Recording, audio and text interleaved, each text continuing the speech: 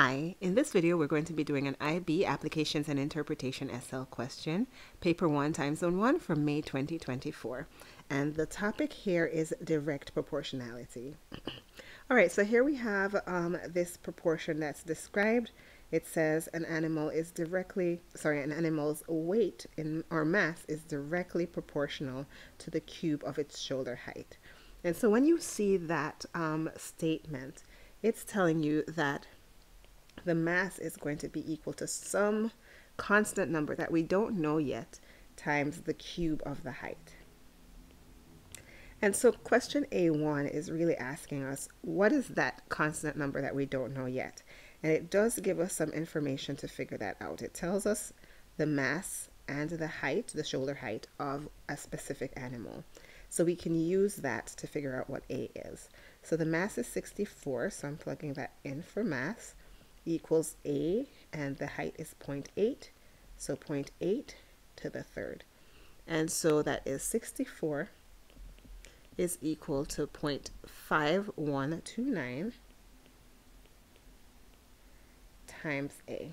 And so now we can go ahead and divide both sides of that equation. That's an A right there, by the way. We can divide that by 0.5129 and 0.5129.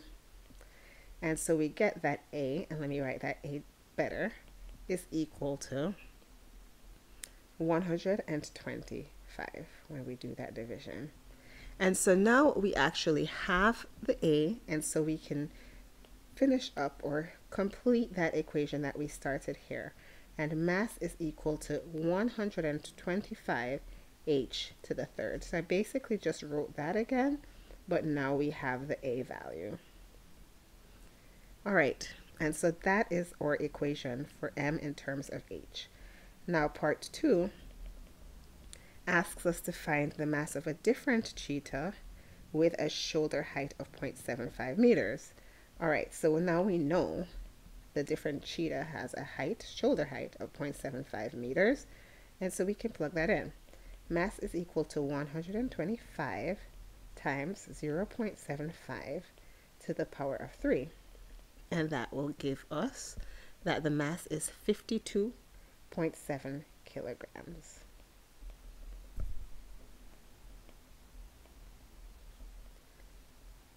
All right, so that is part A done. And now the next part of the question says that Rubner's law states that energy needs of an animal, E, is also directly proportional, but now to the square of the height. So I'm going to write that down just like we did in part A. We have now E is some other constant, I'll use B since we already used A, times H squared this time. All right, so now that we know that, it tells us that the energy needs of a lion, 220 kilograms, are K times the energy needs of a cheetah of 64 kilograms. All right, so we were talking about that 64 kilograms earlier. We found a lot of information about that 64 kilograms, but we don't know anything about this heavy lion right here. So we are going to need to find some information out about that guy right there. All right, so we're going to plug back into the original equation that we had, which is that M is equal to 125 h cubed, and we know that this heavy lion here is 220 kilograms. So we can find his shoulder height by solving for h there. All right, so we divide both sides by 125 and we get 1.76 is equal to h cubed, and then we cube root both sides. And I'm going to actually pull up the calculator so you can see this happen. Hold on. All right, here we go. Pull this back up. All right, in order to find a cube root, so this is not the page I wanted. Let's try this again. There we go. All right, so in order to find the cube root, there are a couple ways we can do this. We can either go to math and then scroll down to the fourth option here and then just type 1.76, and I'm working with the TI-84 right now, and that tells us our cube root is 1.207. H equals 1.207. Or we could have risen, all right, word's not coming to me, but we could rise that to the 1/3 power. We could raise it. There we go. Raise to the 1/3 power. And we would get the same thing by raising to the 1/3 power. All right, so that is the height. But what do we do with that information? So let's pull our question back up. All right, so now that we have the shoulder height of the lion, we have, let's call this height 1. And we're going to work with that with the energy equation we have here. So energy of the first guy here equals B, and height of the first guy, which is 1.207. And when I say the first guy, I'm talking about the big lion, squared.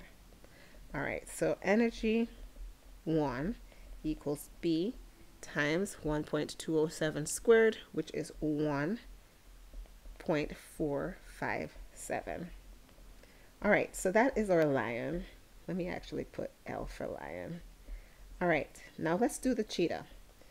Energy for the cheetah is equal to still B, we don't know what B is, and it actually doesn't matter, times the cheetah's height, or shoulder height, which is 0.8 squared. So the energy of the cheetah is equal to B times 0.64. Now, the question tells us that the ratio, let's see where it says it. It says the energy needs of a lion mass, this is K times the energy of the cheetah, which is telling you that in order to figure out what K is, we have to divide one energy by the other energy. So the energy of the lion by the energy of the cheetah. And the energy of the lion, we don't have an exact number, but we do have an expression, and it's B times 1.457. And the energy of the cheetah, similarly, we don't have a number, but we do have this expression.